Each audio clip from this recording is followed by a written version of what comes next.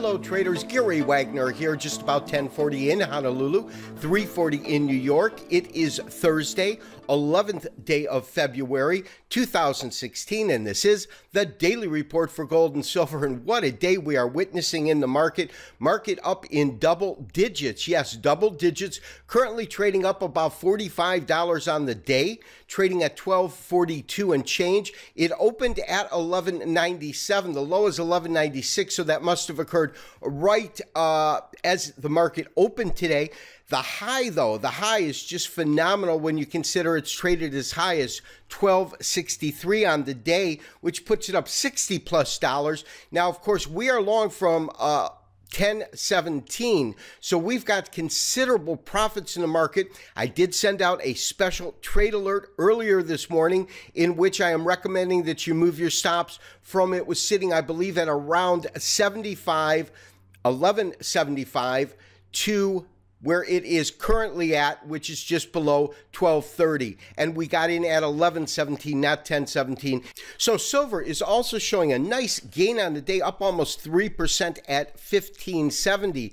But here's the key. As you can see, it's currently trading up 2.89%. When you compare that to the rise in gold, which is currently up almost 4%, almost double what we're seeing in silver, you can see that one of the primary reasons for putting all of our eggs in the gold egg basket, so to speak, rather than splitting it up between gold and silver, is it was my sense that if we saw a rally, which I believed we would see gold outperform silver. So traders, this is the particular chart that I sent out with today's special trade alert to trail our stop under 12.30, and I wanted to spend a couple of moments and give you my rationale behind that. One thing that you've probably realized is we have moved our fib retracement up with our starting point to 1300. Of course, it's based upon these tops, and the reason being is we have clearly taken out the prior tops that were sitting here roughly at 12.35. Oddly enough, when we had this as our top marker, that is where we were pegging some resistance at.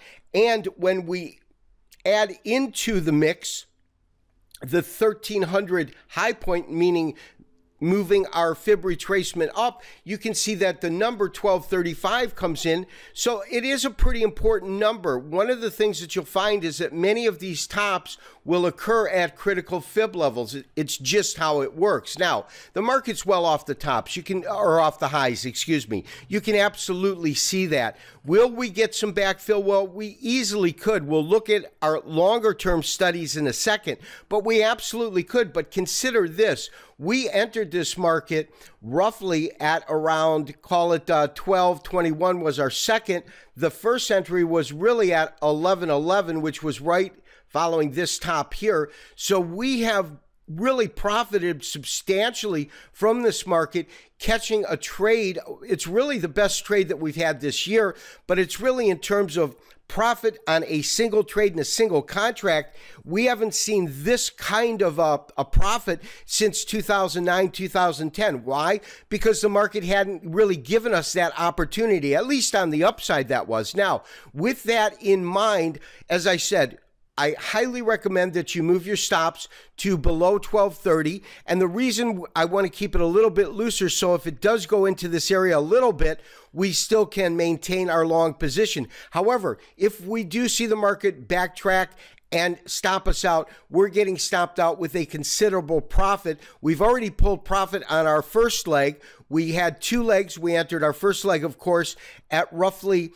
11.17 when you averaged out. Well, actually, it was 11.11 and 11.17, so about 11.14 was the first. The second one, the second leg that we got in, was roughly at 11.21. And let me give you an idea. Of course, you have it, but another chart that will clearly illustrate why we made the play in the first place. So traders, this is actually one of the charts that we have been utilizing for quite some time. I've got a 28 cycle moving average. I'm trying to correspond to a 200-day moving average. We can clearly see that we broke out above that. That was our first real indication that we could be in line for some type of extended rally. We also noted the fact that we had the market, although trading under tremendous pressure, to about 1045.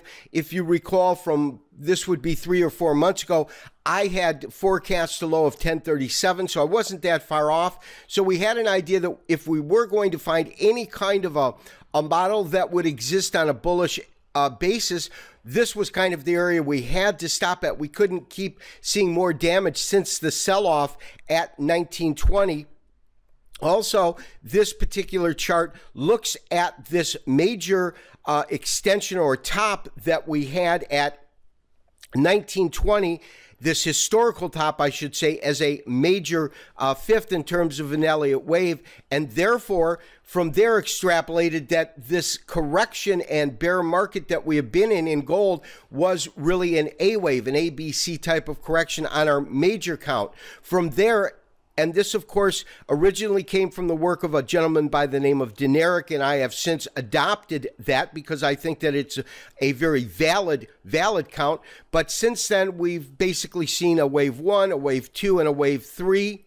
From there, we go into a double compression triangle to complete this wave. So this would give us wave 4 here. Of course, behind each of these is a subcount, and here we actually put in the subcount. And on the subcount, this would be the conclusion of a major A, an intermediate 5, 1, 2, 3, 4 here, and then a subcount 5, and we'll go through all of that now. So we've got our intermediate 4, then we go into our subcount 1, 2, 3, 4. I believe it concluded here when we hit these lows, and therefore we had the conclusion of a major A wave, a intermediate fifth, and a subcount or a minor fifth here.